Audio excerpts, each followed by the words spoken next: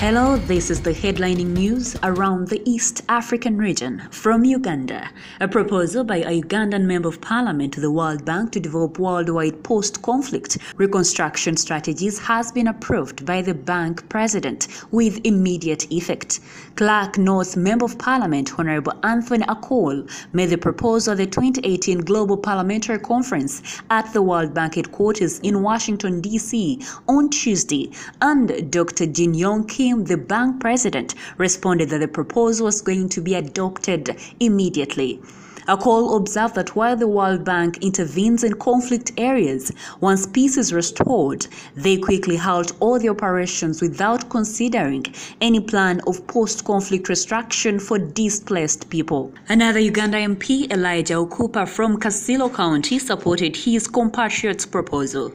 At the same meeting, Uganda's Nandala Mafabi from Budadiri West also called on the World Bank and IMF to support better terms of trade for African countries. He also noted that European countries access African raw materials cheaply and sell finished products to Africa at very high prices, which he said was clear exploitation of Africans. The conference represents a unique assembly of national legislators and development institutions dedicated to addressing crucial questions in international development finance, including economic stability, achieving the Sustainable Development Goals, and pushing international development initiatives to new heights of awareness and potential.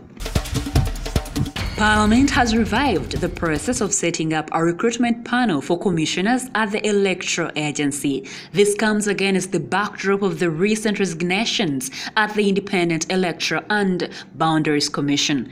The National Assembly's Justice and Legal Affairs Committee, chaired by William Cheptumo Baringo North MP, has announced that it is developing a legal framework to establish a permanent selection panel. News from Tanzania. Floods-related deaths in Dar es Salaam have increased to 14 from 9, which were reported on Monday. Dar es Salaam Special Zone Police Commander Lazaro Mambosasa told the Daily Nation on Tuesday that some of the bodies have been identified and asked members of the public whose relatives are missing to contact the police for identification. He named the identified deceased as 30-year-old Grace and her 4-year son. President Paul Kagame met with Prince Henry of Wales, best known simply as Prince Henry, in London, United Kingdom, ahead of the opening of the Commonwealth Heads of Government meeting, CHOGM, in the British capital on Tuesday. Prince Harry has a keen interest in conservation and this year joined African Parks as their president. African Parks is a conservation non-governmental agency that currently manages 13 parks on the continent, including Akagera Park.